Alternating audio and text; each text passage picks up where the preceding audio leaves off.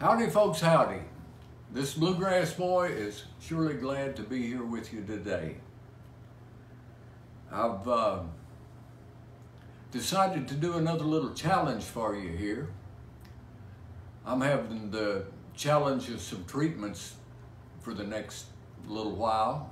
So I'm going to play a banjo tune each day that I'm involved in this.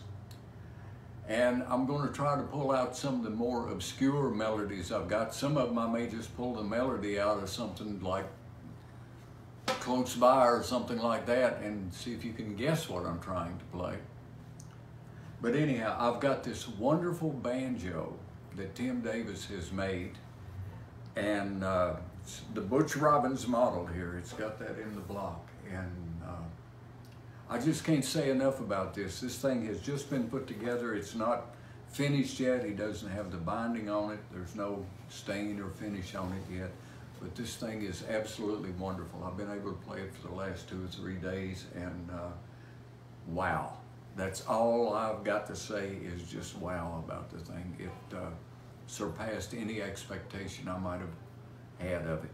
It's a clone of my 1930 RB4, and as far as sound is concerned, I believe he's hit the nail on the head here. Anyhow, I'm feeling mighty blessed these days. It's so many wonderful things have happened to me. This banjo has happened to me. Folks have come out of the woodwork to call and everything, and it's been a nice time. It's just been a really nice time in my life. And I won't do a tune for you today. This one's not really obscure. I think it's an old Hawkshaw Hawkins song that Jimmy Martin sort of popularized years ago.